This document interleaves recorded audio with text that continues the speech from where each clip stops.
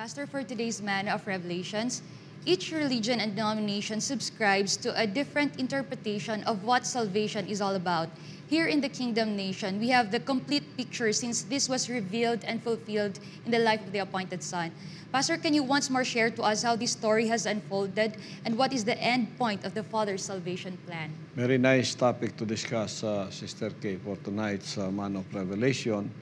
We have articulated all of this Manna of Revelation in our Tagalog version of Powerline. And then every Friday is our Tagalog version or Filipino version of Give Us This Day. Tonight, we will cater to all of our international audience who, by the way, won't be able to understand our dialect.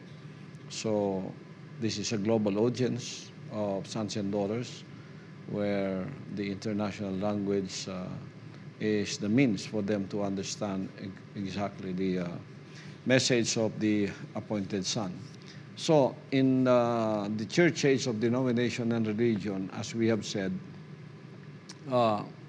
they have not really gotten the picture of from the beginning to the end of why we need salvation.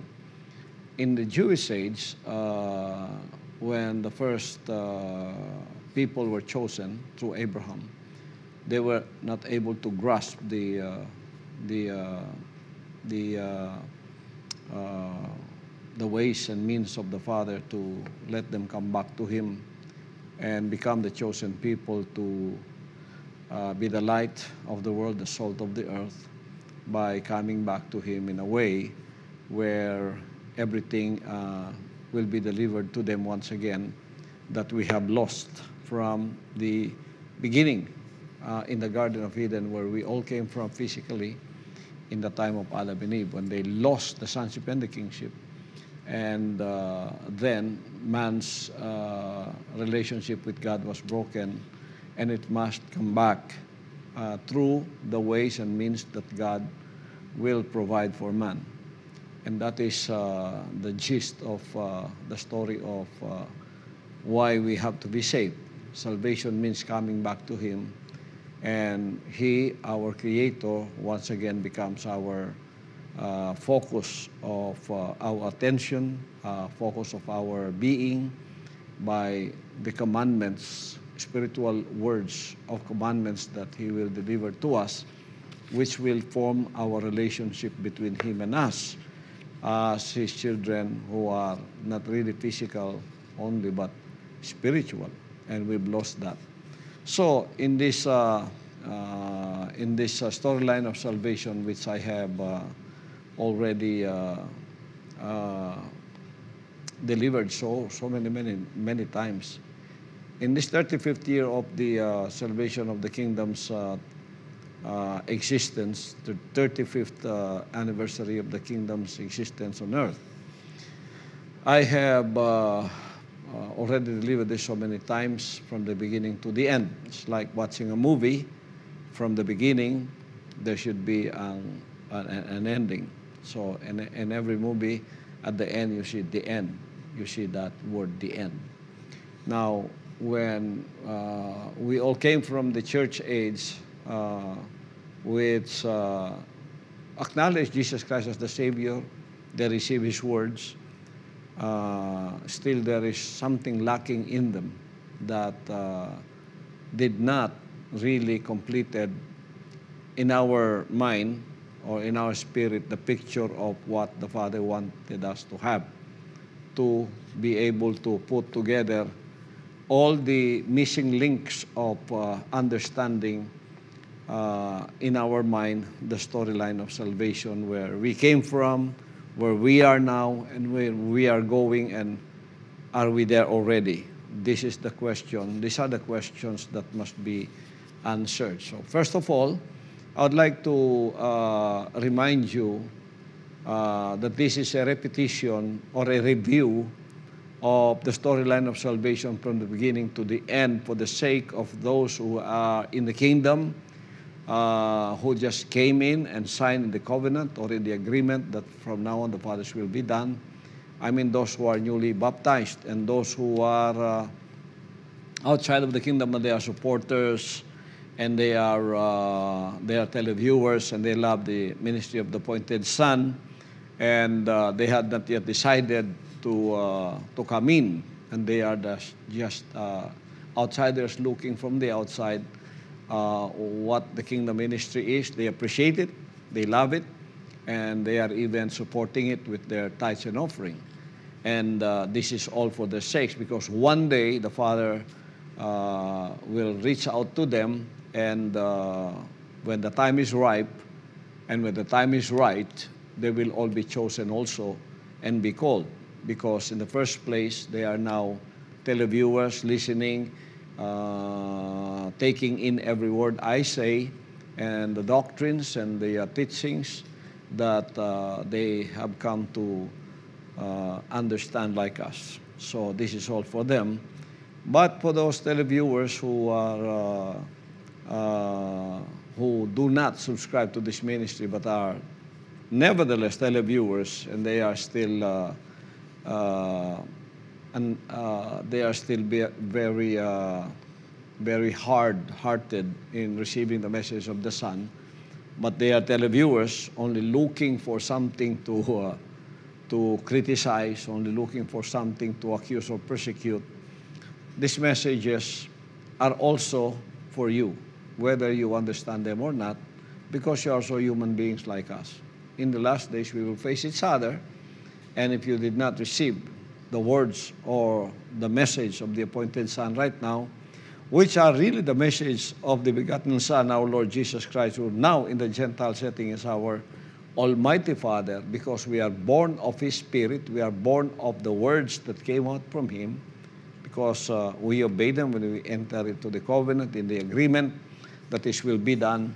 Then you don't have anyone to blame in the judgment day but yourself.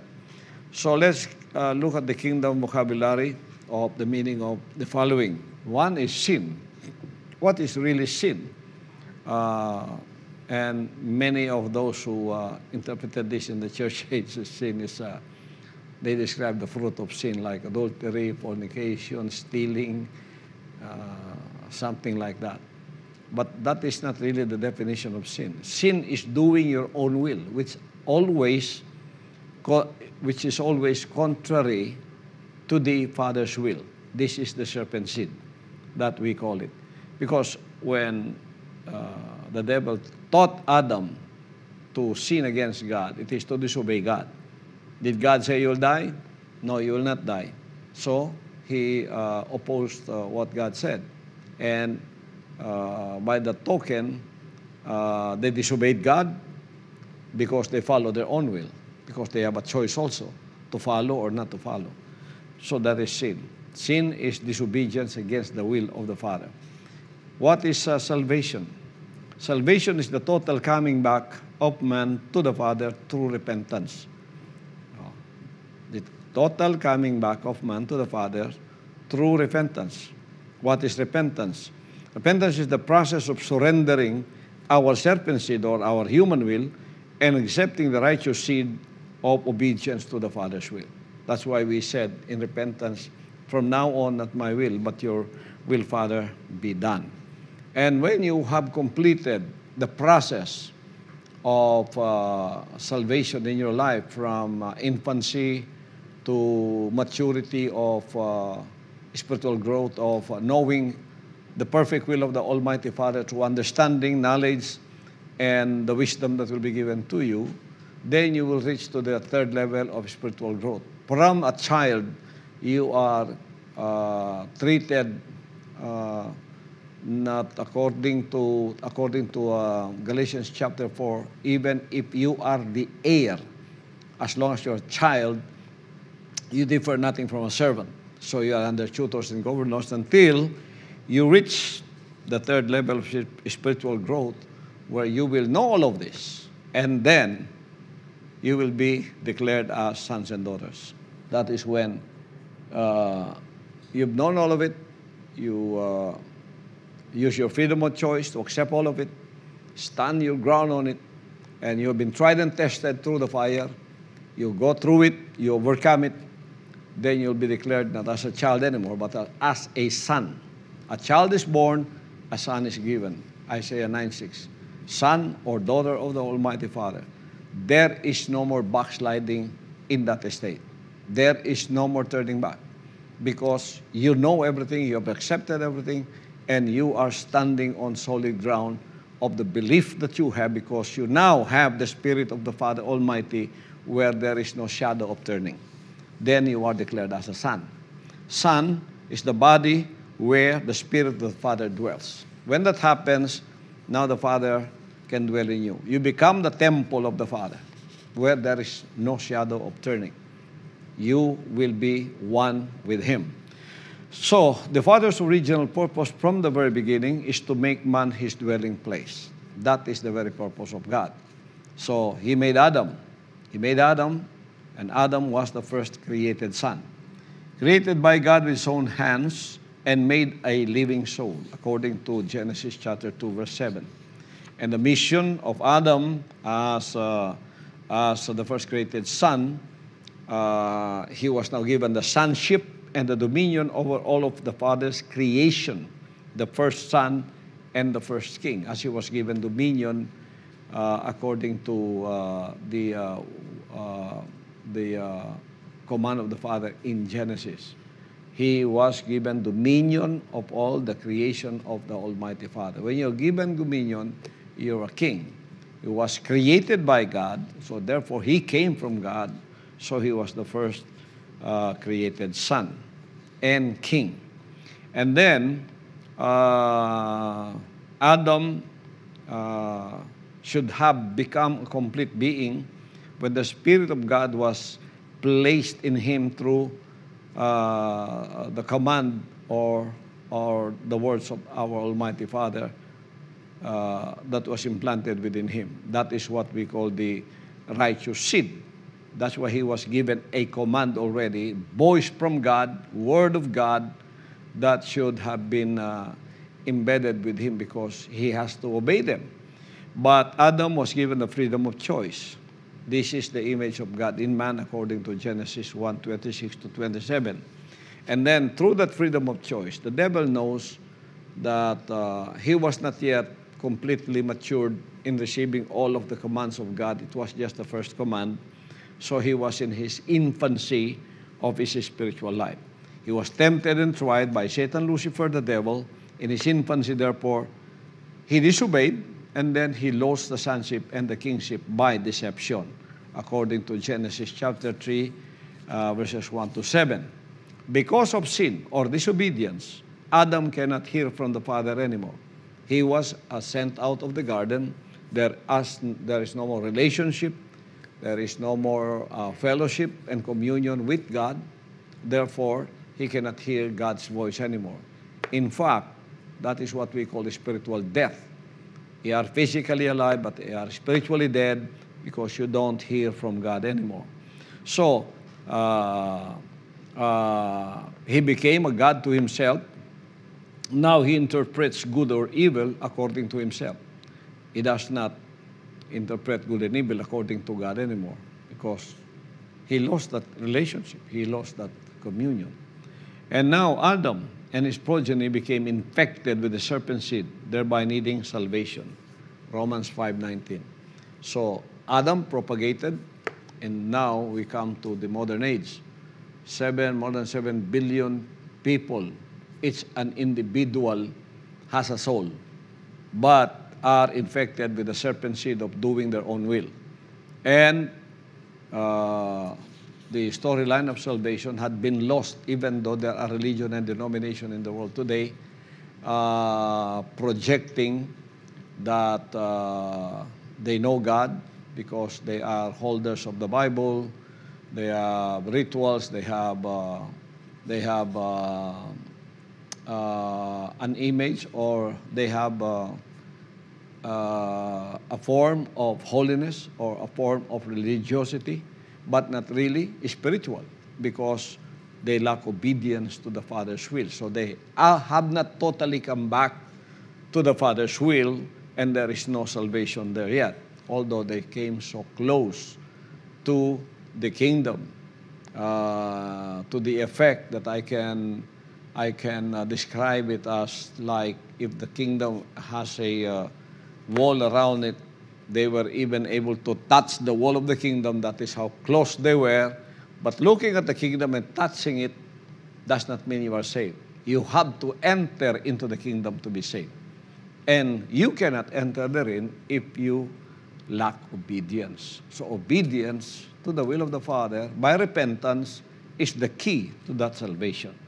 And people cannot receive that right now because they are still blinded by their false dogma, the false religion, and false teachings. Now, the Father called first Abraham because he did not leave us alone. He wanted us to come back to him. So he dealt with man again. He initiated the contact with man again by calling of Abraham in the Jewish age.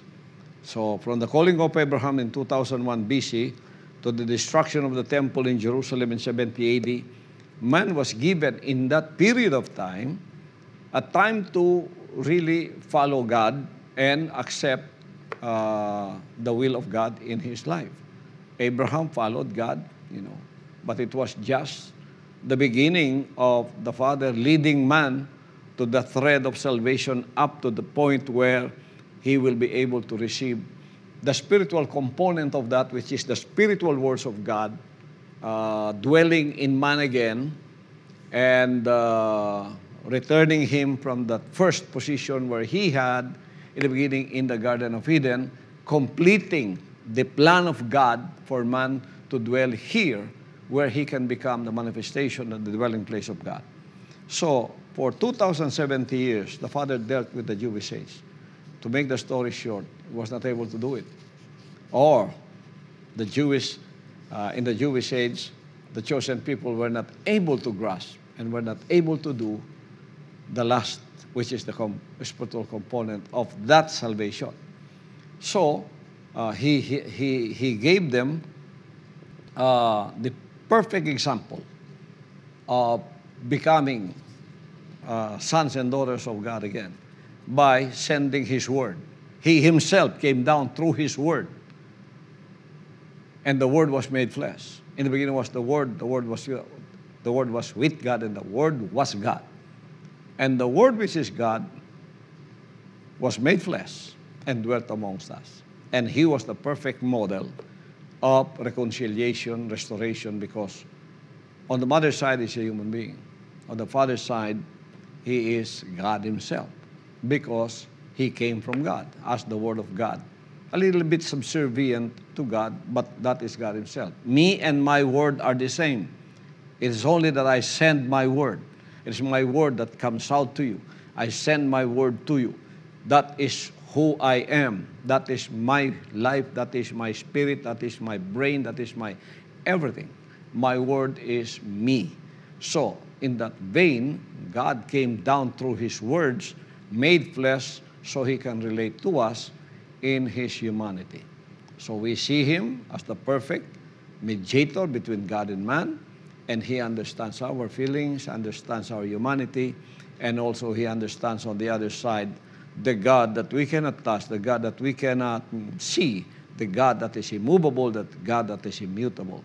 But he bridged the gap between us and that God whom we call our Creator, so we could go back to him. So he lived that life. He has a body, he has his humanity, but he is a spiritual being. And the Father wanted that to become the model. So the Father dealt with humanity once more to implant the spiritual component in man. And Jesus Christ is the spiritual component that must be had in man. And he showed us that we can do it because he became a human being like us. So Abraham was called to become the father of all nations in the Jewish age. Collectively, the nation of Israel was called a son, God's chosen nation in Exodus chapter 4, verse 22.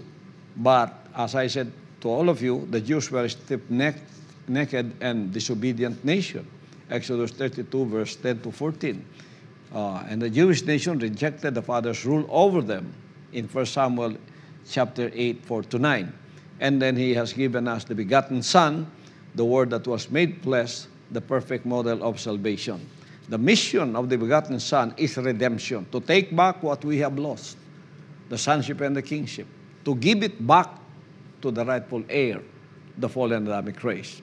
This is to take back what Adam lost in the Garden of Eden, sonship and the kingship, in Luke 4:5-7. Look at the temptation there. The third temptation was the biggest, the largest, and the most powerful. He showed them all the kingdoms of the world composed of men, because it is humans who create cities. In the time of Abraham, they were already having cities. They were creating cities. They were building and doing everything. And they were increasing in knowledge. So Satan, Lucifer, the devil, took Jesus Christ on top of a mountain, and he showed all the kingdoms of this world. You see, all of this, the power and the glory of this is all mine, because they were delivered to me. And I can give them to whomsoever I will. I can give them to you. There's only one condition: if you will bow down and worship me. And Jesus Christ rebuked him. He knew that Jesus Christ came to take back the sonship and the kingship that the devil is bragging about when he tempted him. All these are delivered to me. They're all mine. I can give them to whomsoever I will. That's why the world is in the hands of Satan, Lucifer, the devil. The world and its kingdoms are in his hands. Without them knowing it, they are the father. He is the father of them all. And they don't know it. And they were only lullabied by religion and denomination, believing they are saved. In fact, they are not, because they have a form of religiosity on the outside. They have a form of godliness, but denying the power thereof. The power there is obedience. They don't know that. They are in the hands of the enemy. They don't know that. That's why leaders of denomination and religion sometimes hates me with a passion, because I'm telling them the truth. And this is the truth. You can now, put together the picture in your mind of the storyline of salvation, where this storyline is going. And it is very clear in understanding that when you understand this, then there will be no more question in your mind about why we have to be saved, where we came from, where are we now, where are we going, and are we there now, and you listen to me, and you'll be able to put this together like a jigsaw puzzle, that when you see it, it's all blank, and when you see the pieces, they're so hard to put together, it confuses your mind. And sometimes they just formulate their own ideas, like in Romans chapter 10, they did not submit to the righteousness of God, and in struggling to establish their own righteousness, they failed to submit to the righteousness of God. So that this is what happened. They did not know that the begotten Son, Jesus Christ, is the Word of God made flesh, is God Himself. So the mission of the begotten Son is to take back what we have lost, which is the kingship and the sonship. And He rebuked Satan, did not fall to his trap like our first parent Adam, and when he was offered on the cross, and he said, "It is finished." What was finished was the taking back of the sonship and the kingship to be given to the rightful heir, one amongst us from the fallen Adamic race. So, why? People would say, why does He need to be crucified? Because that is what the covenant says. Without the shedding of blood, there is no remission of sins. In Hebrews 9:22. It was accomplished on the cross in John 19:30 when He said, "It is finished." He paid the price of taking back the sonship and kingship. Now, Satan, Lucifer, the devil, is the loser. But he's a deceiver, and the people don't know it. But when He called me, put me into mountains, isolated me into mountains in 6 years, He revealed all of these things to me. Now I am revealing all of these things to all of you, because I was sent to all of you to find out the sons and daughters who are there out in the world.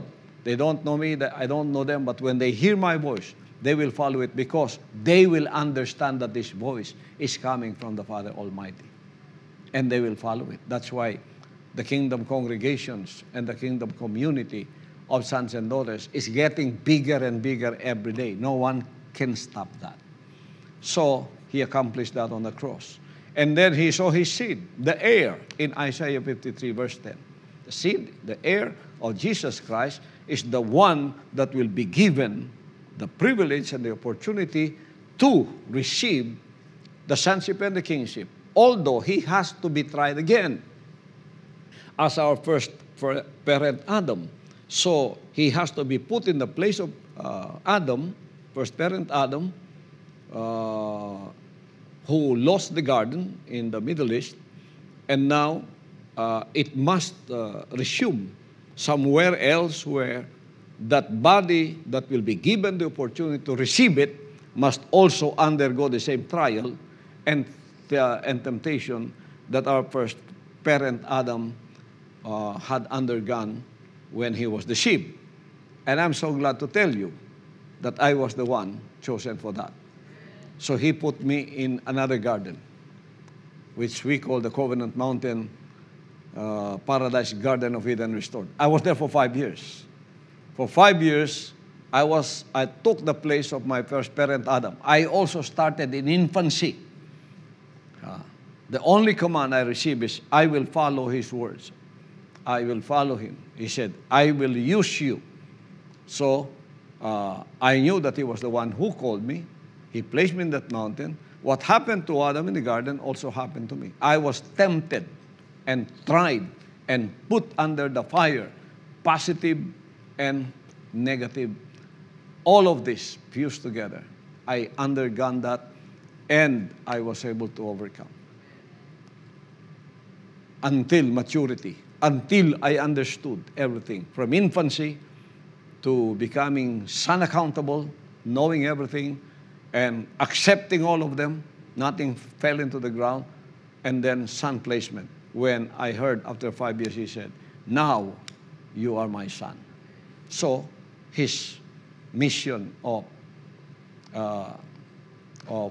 delivering the sonship and the kingship to the fallen Adamic race, beginning with me, has now been completed. And the appointed son's ministry is to receive, to be the heir of the sonship and the kingship, because it is rightfully ours. Because we came from the first, physically we came from the first Adam, who lost it. Now it was taken back by the Redeemer, Jesus Christ, who is our Savior also, and He gave it back to us. Once there is one from the fallen Adamic race that will be able to do it by the obedience of one, many will be made righteous. That will be the beginning of the door of salvation. That's why the Son is the one that can only say, I am the door. I am the life. The Son is the life, the truth. Can you read that for us? Yes, Pastor. In John chapter 14, starting verse 6, Jesus said unto him, I am the way, the truth, and the life. No man cometh unto the Father. It is only the Son that can say that. It is the only Son. This is the only Son that can say that. I am the way, the truth, the life. No man goes to the Father but by me. It's only the Son. So I inherited all of these words of the Almighty Father, our Lord Jesus Christ. Now, right now, the Son is the dwelling place, the temple of the Father, where He can speak to all of us. And you can relate to me because I'm just exactly like you, from the fallen Adamic race. Mother, father, both human beings, both need salvation, and now it was all impacted in this ministry, where I have undergone all of this. I was able to overcome. Revelation 21:7 became a reality. He that overcometh shall inherit all things. I will be his God, and he shall be my son. This is what the church age people cannot understand. They cannot get this. But then he saw his seed. Then, after the Jewish age was not able to comprehend that, instead of receiving Jesus Christ as the perfect model, they rejected him. They even crucified him. Even until now, they did not receive him. So he went to the church age. This is both the Jews and the Gentiles. It does not matter what you are. He went to us, the Gentile, the non-Jewish. And in the church age, from 70 AD to April 13, 2005, they were given 1,935 years before my coming. Before my coming, they were given 1,935 years to produce the finished product. The church age came very close, but there's a saying that says, what is that saying that says, so near yet so far? They came so near, but they came so far. The Jews who were supposed to be the Father's chosen nation were not able to produce the desired results. So the kingdom was taken away from them, Matthew 21:43. In effect, the Father stopped dealing with them when it comes to salvation. He turned to the Gentiles, giving everyone an equal footing when it comes to salvation. Matthew 3:8-10, Romans 9:24-26. So the life of Jesus Christ will pass through different stages until it produce the end result, the Son. You see the parable of the growing seed in Mark 4:26-29, Romans 1:17, and John 12:24. If you put that together, this is the meaning of that. So now, the seed that he saw is the appointed Son from the fallen Adamic race. But I have to undergo what Adam has undergone, using my freedom of choice to receive all of this. And I did. So as soon as the appointed Son was produced, the Lord Jesus Christ ceased to be the begotten Son. He now sits in the position of the Almighty Father. So the Father's own choosing, his hand of appointment, came to produce the appointed Son. John chapter 15, verse 16. Son of God in the Spirit. Not Son of God in the flesh, but Son of God in the Spirit. You who are saying, I'm born again, born again. When I ask you, how are you born again? Who are you born again from? You cannot answer me. Now, I am the truly one born again in the spirit of obedience to the Father's will. This is one whose body is from the fallen Adamic race, but the spirit is born from the seed of the Almighty Father, our Lord Jesus Christ, through obedience. John 1:13, John 3:5, and 1 John chapter 3, verse 9. So the process of sonship was by repentance, and afterwards spiritual birth, and then after that, growth and adoption. Galatians chapter 4, verses 1-7. The result of which is the new man, where there is no enmity between the flesh and the spirit. And the spirit does not quarrel with the flesh, and the flesh now is obedient to the spirit. So the flesh is no big deal anymore. What is big deal here is the spirit, the words of God that are being obeyed. This is big deal here. But look at the world.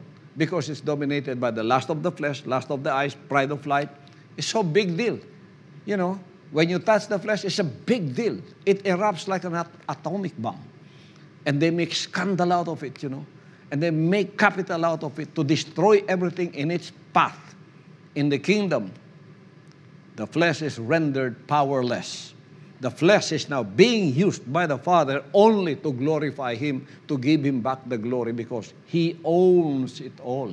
He created our body. He created our flesh. He created our mind. He created our spirit. He created our soul. So it is all Him. Now, the flesh profiteth nothing. It is the spirit that is important here. In John chapter 6, verse 63, this is what it says. Let us read those words in John 6:63. Yes, Pastor. It is the spirit that quickeneth, the flesh profiteth nothing. The words that I speak unto you, they are spirit and they are life. It is the spirit that quickeneth. The flesh profiteth nothing. It's not a big deal here. It works. The words that I speak unto you, they are spirit and they are life. So, see that? There's always an enmity. The flesh lusted against the spirit, and the spirit against the flesh, and these are contrary the one to the other, so that you cannot do the things that you would. In the kingdom, the flesh surrendered to the spirit. And the spirit now is the most powerful. The spirit now, which is the word of God, is at the focus of our attention. That's why He said, and I will be His God. God means He is all-powerful over us. We obey Him with love in our hearts unconditionally. The flesh does not fight against the spirit anymore. Whatever the Spirit says, the flesh will obey. So the appointed Son now is the fulfillment of the new covenant, the new agreement. By obeying the words of the Almighty Father, and was proven to be loyal, committed, dedicated, no matter what. Hebrews chapter 5, verse 8. So the process of the sonship was by repentance and afterwards spiritual birth. And then the result, which is the new man, where there is no enmity between the flesh and the spirit. Ephesians chapter 2, 14 to 16. Can you read that for us, please? Ephesians 2, 14 to 16. For he is our peace, who hath made both one, and hath broken down the middle wall of partition between us. There's no more division. There's no more enmity. There's no more quarreling. Having abolished in his flesh the enmity, even the law of commandments contained in ordinances, for to make himself of twain one new man, so making peace. And the appointed Son is the model for that. There's no more quarrel between me and the Spirit. What the Spirit tells me, I will obey. So there is no more argument about that. And this is what salvation is all about. Because it is the flesh that made a God out of us. Whatever the God in the Spirit says, the God who is our flesh, fights and quarrels with it. But when you have repented and you have learned the storyline of salvation, all of this now is completed, because we will break the wall of partition. The enmity, the quarrel will cease, because the flesh will surrender to the will of the Spirit. And that is salvation now. So, the heir, the recipient of the sonship and the kingship, which is our Lord Jesus Christ, took from Satan, Lucifer, the devil, everything, and then given to the rightful heir. The works of salvation now is completed. The kingdom of God in heaven is now here on earth, fulfilling Matthew chapter 6, verse 9 to 10. Thy kingdom come, thy will be done on earth as it is in heaven. His will be done in this flesh, first of all, as it is done in heaven. So, there is no more quarrel. All of it is now in unity, and this is salvation when you become sons and daughters, only obedient to Him. So on April 13, 2005, the kingdom nation was born. Romans 9:28, Isaiah 60, verse 22, and John chapter 17, verse 4. From one seed to many, productions of sons and daughters. The father and son relationship was once again restored. The spiritual atmosphere is established when there are sons and daughters who obey His will. 2 Corinthians 6:18, Isaiah 43, 5 to 7.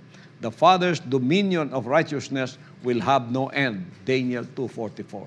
This little kingdom that you see here, that began very small, will be the kingdom and the rule of the kingdom and the system of the kingdom and the governance of it spiritually will cover the face of the entire earth. It began in April 13, 2005.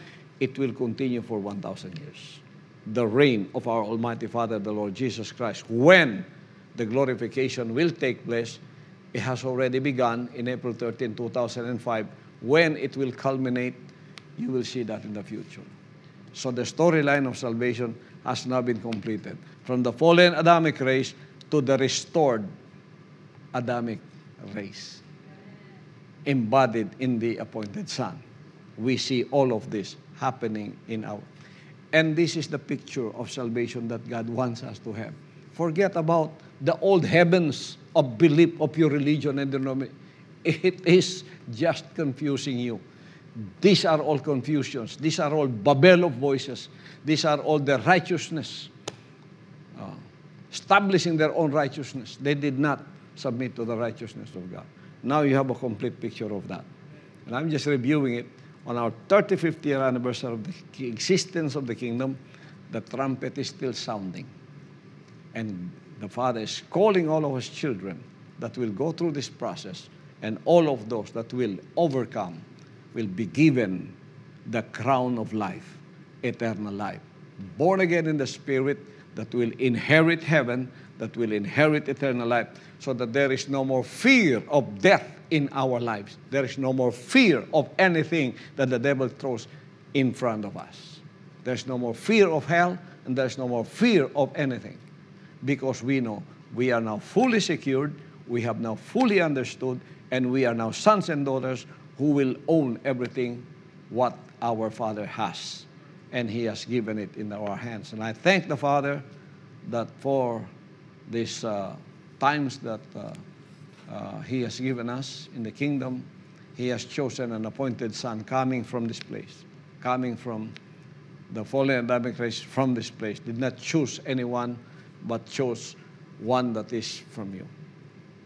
That is how humble our Father is, to choose someone from a third world country, and a Filipino at that, should make all Filipinos proud. If you will but understand what I'm saying. Now, those that are maligning me, bashing me, persecuting me, accusing me, are those that cannot accept this, because if they accepted this, they will be saved. But their religion and denomination becomes irrelevant, just like what they did to Jesus Christ 2,000 years ago. They are doing that to me right now. It does not matter, because they cannot stop what the Father is going to do. All sons and daughters will come flying in the rapture, coming to the New Jerusalem, their spirits being born again, being changed. And then this body, which is mortal, will be swallowed by immortality. This corruption shall be swallowed by incorruption. And then the last enemy to be conquered is death. Then at the time we can say, "O death, where is thy sting? O grave, where is your power?"